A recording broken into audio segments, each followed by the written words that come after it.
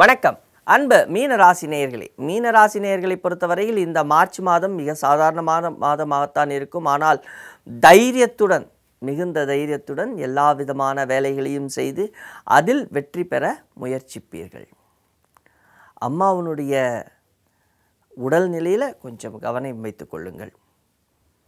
செய்கின்ற வேலையில் உங்களுக்கு நல்ல பாராட்டுகள் குவியும்.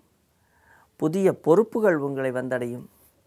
அப்போது அதிகமான வேலை செய்வதற்கான வாய்ப்புகள் உங்களுக்கு இருக்குது. இந்த வேலை பலு காரணமாக உங்களுக்கு சிறிது மன டென்ஷன், வாழ்க்கையில் கொஞ்சம் ஸ்ட்ரெஸ்ஸு வருவதற்கான வாய்ப்பு இருக்குது. அதெல்லாம் நீங்கள் கவலைப்படாதீங்க. தைரியத்துடன் செஞ்சிருவீங்க, எல்லாத்துலேயும் ஜெயிச்சிருவீங்க. குடும்பத்தில் பொறுத்த வரைக்கும் கொஞ்சம் அமைதி அழகாக இருக்கும், சந்தோஷமாக இருப்பீங்க. கணவன் மனைவியிடையே அன்பு பாசம் இருக்கும். அதே மாதிரி வெளியூர் வெளிநாடு போயிட்டு வரத்துக்கான நல்ல வாய்ப்புகள் உங்களுக்கு கிடைக்கப் போகிறது. இதை நீங்கள் பயன்படுத்தி கொள்ளலாம். தொழில் ரீதியாக உங்களுடைய வேலையை நீங்கள் நிரூபித்து காண்பிப்பதற்கு இது ஒரு நல்ல தருணம். வேலையிலும் சரி, பதவி உயர்வு, ஊதிய உயர்வு கிடைப்பதற்கான வாய்ப்புகள் அதிகமாக இருக்கிறது. மேல் அதிகாரிகளிடத்தில் அனுசரணையாக செல்லுங்கள். அதெல்லாம் உங்களுக்கு உங்களுடைய பதவி உயர்விற்கும் ஊதிய உயர்விற்கும் நல்ல வித்தாக அமையும்.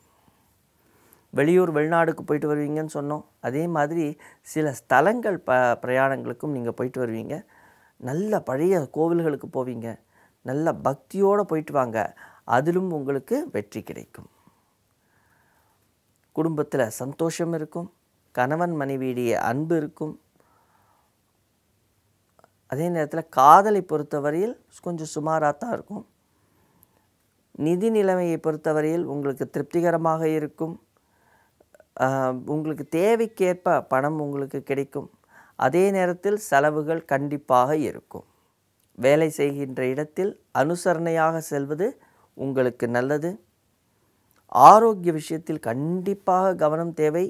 ஏன்னா நிறைய வேலையை ஒரே நேரத்தில் செய்வீங்க. இது போன்ற நீங்கள் நிறைய வேலையை ஒரே நேரத்தில் செய்யும் பொழுது ஆரோக்கிய குறைபாடு வருவதற்கான வாய்ப்புகள் இருக்கிறது. அதனால் நீங்கள் கொஞ்சம் ஆரோக்கியத்தில் கண்டிப்பாக கவனம் செலுத்த வேண்டும். மாணவர்களை பொறுத்தவரையில் ரொம்ப ஓவர் கான்ஃபிடென்ஸ் வச்சு அதெல்லாம் எனக்கு ரொம்ப ஈஸி அப்படின்னு நினச்சிட்டு படிச்சுட்ருப்பீங்க. அது போன்று செய்யாதீர்கள். படிப்பில் கவனம் வைத்து செய்யுங்கள்.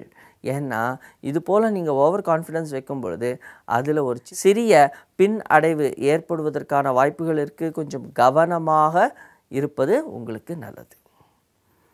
நல்லா படிப்பீங்க, நிறையா மார்க் எடுப்பீங்க, நல்லா ஸ்கோர் பண்ணுவீங்க. சரஸ்வதி தேவியை நல்லா மனசில் நினச்சிக்கோங்க. ஏன்னா குரு பகவானும் கேது பகவானும் சேர்ந்துருக்காங்க. ராசி அதிபதியும் கேது பகவானுடன் சேர்ந்திருக்கும் பொழுது உங்கள் புத்தி நல்ல விஸ்தாரமாக இருக்கும். அப்போது நல்ல ஞான மார்க்கத்தில் போவீங்க. அந்த ஞான மார்க்கம் உங்களுக்கு பல விதங்களில் நன்மைகளை தரும். ஆக மொத்தத்தில் இந்த மாதம் சுமாரான மாதமாக இருந்தாலும் நம்பிக்கையுடனும் தைரியத்துடனும் அதில் நீங்கள் வெற்றி பெறுவீர்கள். நன்றி, வணக்கம்.